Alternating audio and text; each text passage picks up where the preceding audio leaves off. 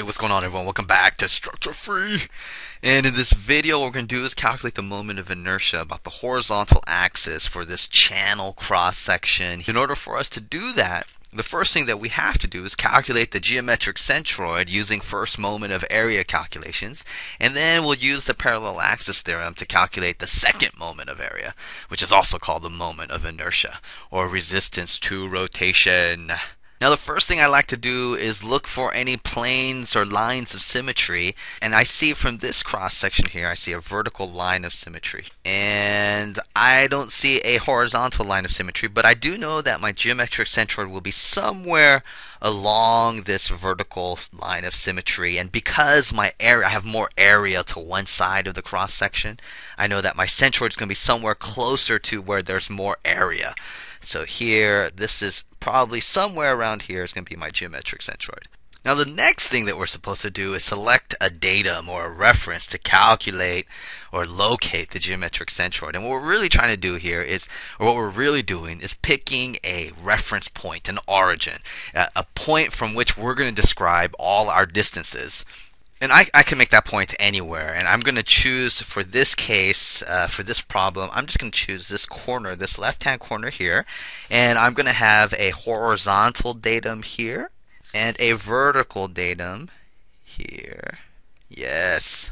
And once I have my reference or my origin defined and my datum lines, I can define where, or I can define values or variables to locate my centroidal distances, right? So here, this horizontal distance from the vertical datum, this would represent x bar, and this vertical distance from my horizontal datum would represent y bar, or my centroid in the vertical direction.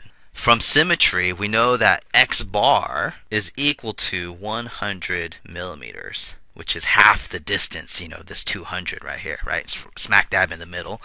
Now the next thing we want to do is apply the first moment of area relationships to calculate this y bar. And what I mean by that is this y bar, this equation that you're all probably familiar with, is the sum of ai times yi over sum of ai. And this works for composite shapes. When we say composite shape, that means like something you can break up into rectangles, squares, triangles, circles, things that have like known moments of inertia about its own axis, or they're easy areas to calculate. Otherwise, you'd have to bust out some integral and do all that fancy schmancy stuff. But hopefully, most of the times, you're not going to be designing, some funky cross-sectional shape for your beam. So in order for us to apply this equation, what we got to do is break up this channel shape into manageable areas. And so for me, the first thing we want to do is, and so I'm gonna do that down here, and the reason I'm gonna do that down here is because I'm gonna create a table.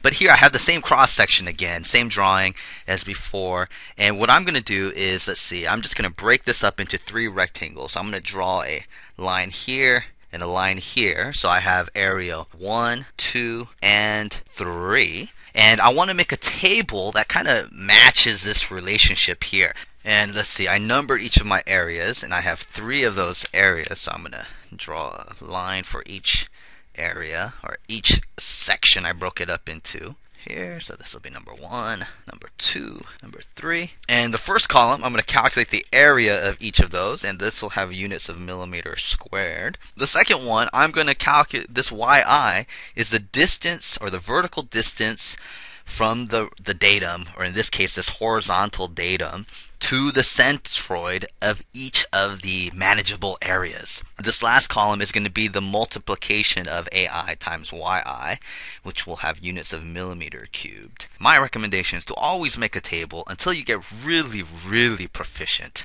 at doing these calculations on a single line or whatever. Alright, but just for now, keep doing the table until you get good at it. So let's go ahead and calculate the areas. So the first area here is this area 1. Bam. And shoot, I got colors. Let's use some colors. For area 2, let me use yellow. Oh, can you even see that? I don't know.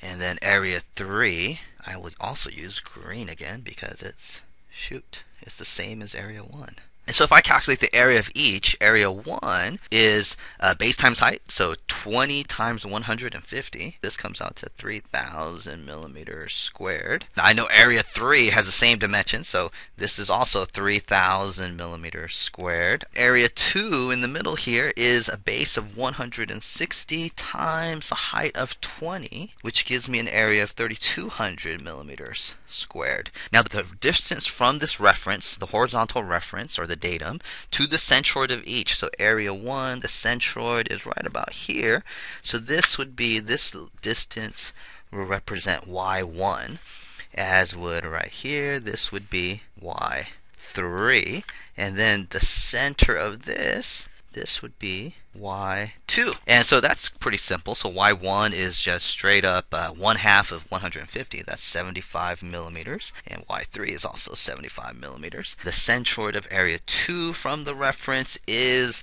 let's see, this is 150. This is 20 millimeters. So 150 minus 20 divided by 2.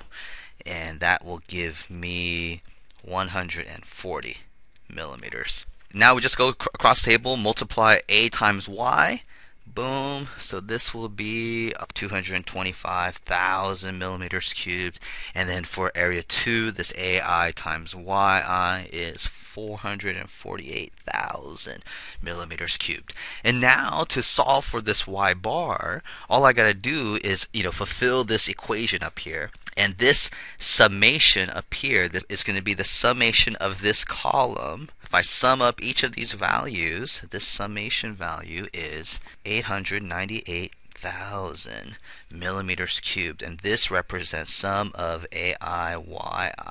Yes. Here, the sum of the areas is the sum of each of these three values, and that is 9,200 millimeters squared. Now, if I straight up plug and chug y bar is equal to 97.61 millimeters. And my centroid is located 100 millimeters horizontally from the reference and 97.61 millimeters vertically from this origin right here. Yes.